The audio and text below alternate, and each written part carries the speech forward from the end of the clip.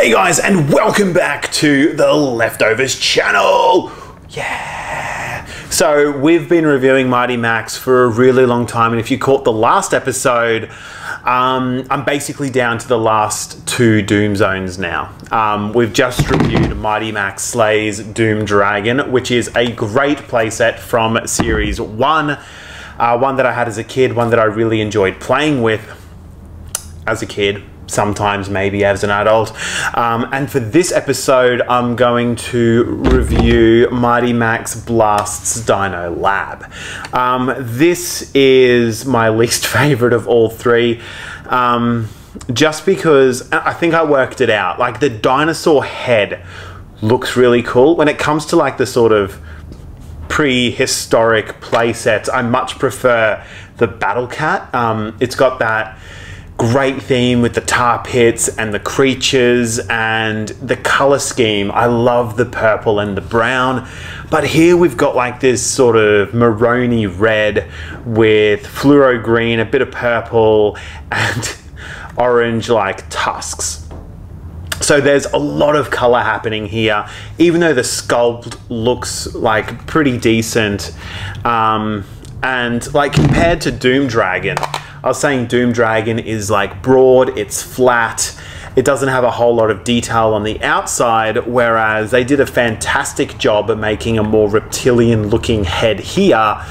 I just think the colors kind of ruin it, but it's Mighty Max and I'm not going to get too hung up on the colors. One thing that they did do really well is on the Doom Dragon, obviously the eyes, when you open up the playset, are actually part of the interior. They up the game. The horns are part of the inside of the interior, as well as the eyes. We get like a look into the playset through the nose slits. So yeah, let's go ahead and open up Dino Lab.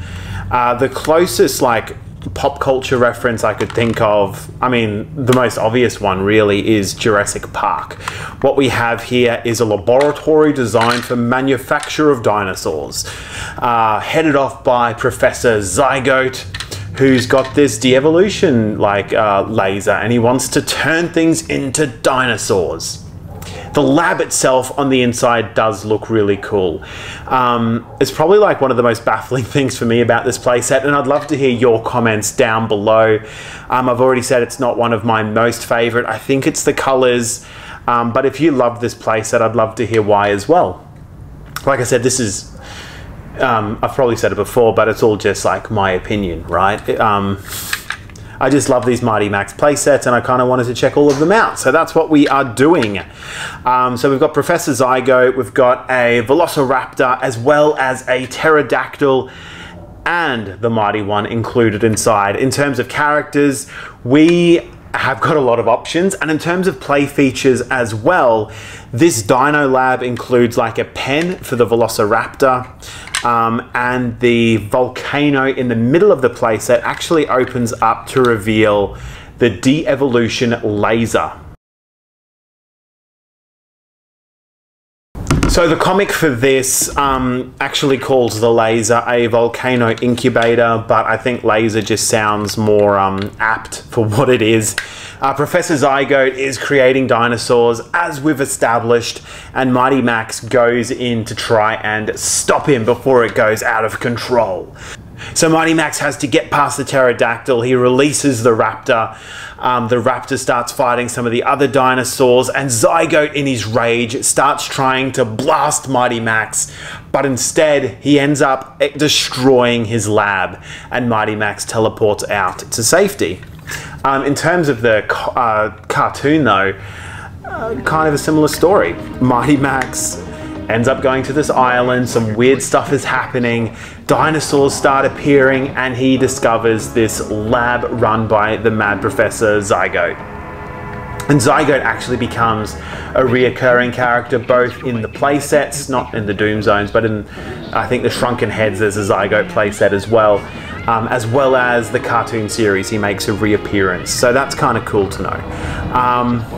The big like sort of plot twist in the cartoon is that Mighty Max's lizard, Thor, ends up getting turned into a dinosaur and becomes Max's like biggest ally as he tries to get into the Dino lab and shut everything down. So the episode is, I'll give it a 7 out of 10. Like, again, the comparisons to Jurassic Park are everywhere, but I love the fact that, you know, Mighty Max got to hang out with Thor a little bit. And the fact that they set up Zygote as a reoccurring character. So in the cartoon, Zygote ends up getting zapped by his ray in reverse. So instead of de-evolving him, they evolve him so rapidly that he doesn't even look human. He's got like this brain with so much capacity and power.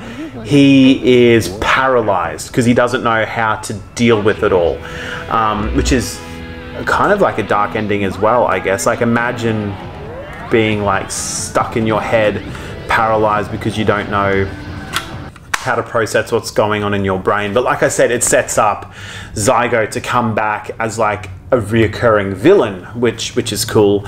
And yeah, Mighty Max blows up Dino Lab. It does exactly what it says on the tin, because Mighty Max blows this place sky high.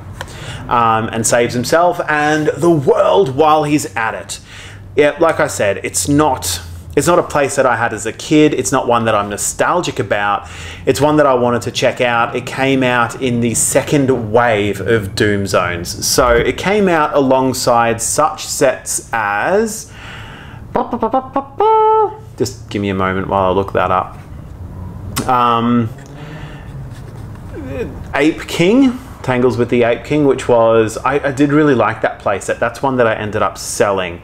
Grapples with Hellcat. Now that is the one I was talking about before. That is one of my absolute favorites. Outwit Cyclops, which had a really cool sort of medieval Cyclops monster theme. Sting Scorpion, which isn't one of my favorites. And Caught in the Jaws of Doom. The shark head, which is really cool as well. I really like the shark head. I think like that underwater theme especially worked well with some of the other horror heads and other like sets that were out, like the Nautilus set that came out in Series 3. So as always, I'm going to have high resolution images of this particular playset over on the Leftover Culture Review. Few things to note quickly is that the horn on this playset has been damaged, as well as Professor Zygote's foot. So I got it at a discounted rate, which is good.